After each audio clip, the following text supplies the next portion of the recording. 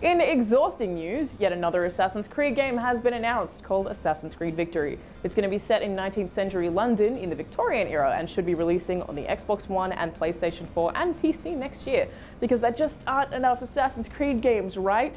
This information was originally a leak, but Ubisoft have seemingly confirmed it by saying, "It's always unfortunate when internal assets not intended for public consumption are leaked. The team in our Quebec studio has been hard at work on the particular game in question for the past 2 years, and we're excited to officially unveil what the studio has been working on at a later date."